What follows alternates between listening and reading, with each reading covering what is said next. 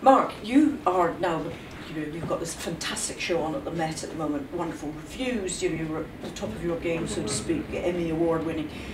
How did you first come from the stage into opera?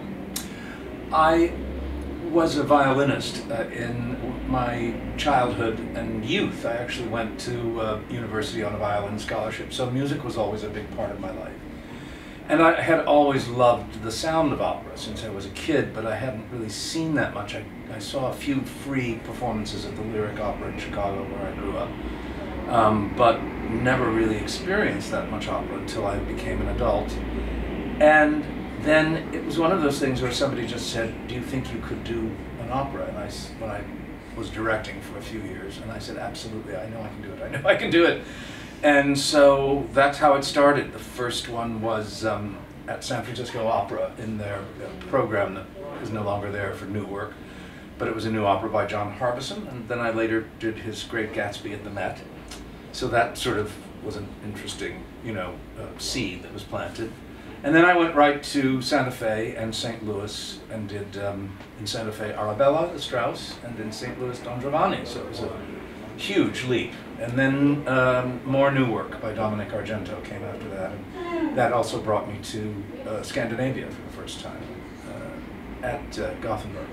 And was that was opera? Because I know you directed theatre in Sweden as well. No, actually only opera. Only opera. At the Gothenburg House, and it was the Voyage of Edgar Allan Poe, Poes sista resa, or something like that in Swedish. But you've also, movement, choreography is very much part of what you do, which is not always the case. I mean, very often there's so much in opera, people standing on a stage singing, but that whole thing with movement has always been very, very important to what you do. Mm-hmm. Has that been, where did that come from? Has that always been? I think really that came from when I was an actor. I spent a lot of time at the Guthrie Theatre under Michael Langham, a really wonderful director, who had been the protege of Tyrone Guthrie.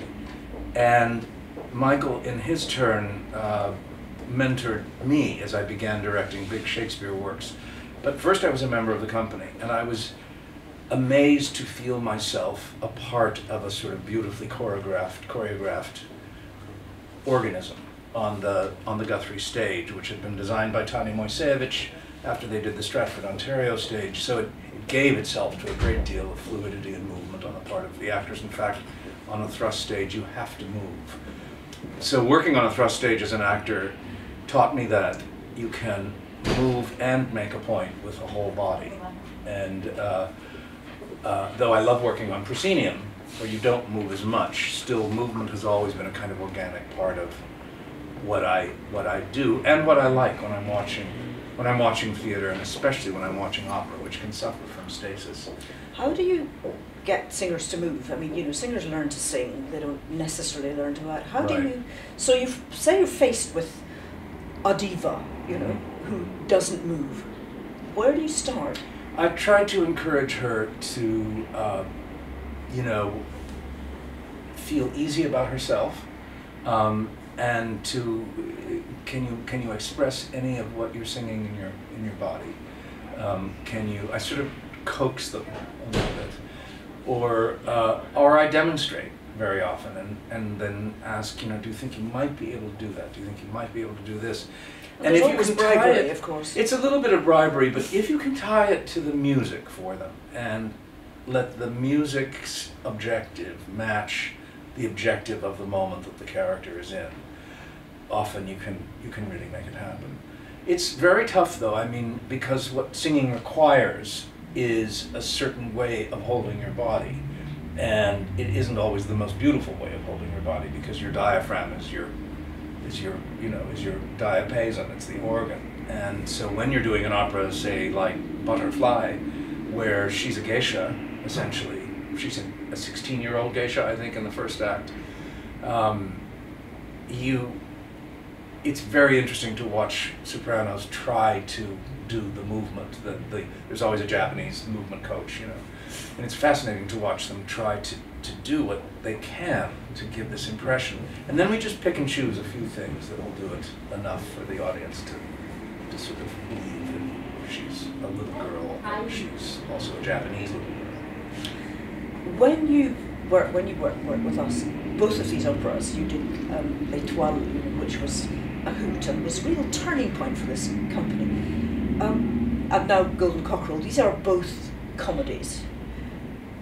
But obviously you work with tragedy as well. Is there a direct line? I mean, or do you, it's, you know, you so often with, well, in a way with Golden Cockerel, it's also a tragedy. There's that, you're on that sort of pivot between tragedy and comedy.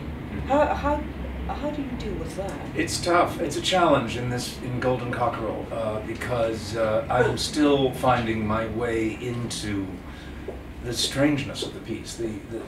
It's a beautiful strangeness, and some of it is meant to be deeply surreal and dreamlike, and then some of it is almost a kind of vaudeville comedy, and then there's this mysterious woman who seems to be pulling the strings, and yet, just as you think she's manipulating the whole opera, she too has these very vulnerable moments.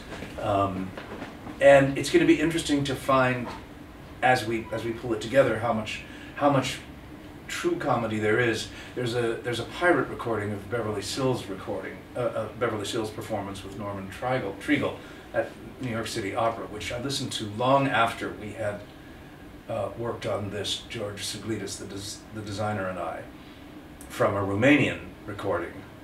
And that's done in English. It's called Coq d'Or. It was a big success for her, just as she was really launched. And it's all played like a Broadway musical comedy. In hearing it, you kind of think, well, there are certain values of the piece that have gone right down the drain.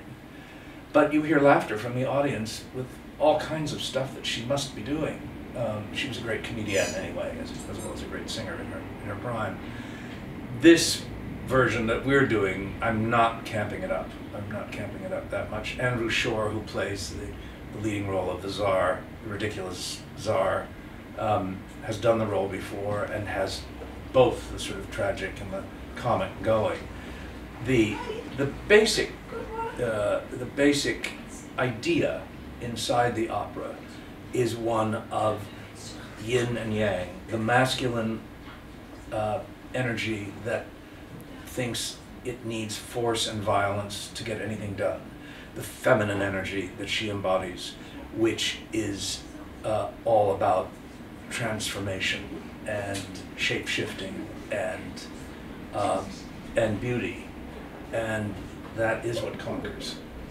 That's what wins at the end. The men are all dead. My goodness, so they are. Mm-hmm. You have a rehearsal to go to. I do. Which they are probably all waiting. We have dancing slave girls today, we have dancing soldiers, we have a dancing queen, a dancing king, so it's a big dance day. A big dance day, and you have a very remarkable little boy playing the Golden Cockerel. Oh, he's wonderful. So before he pegs you to death, you'd better get down there. Thank you, Mary. Thank you very much.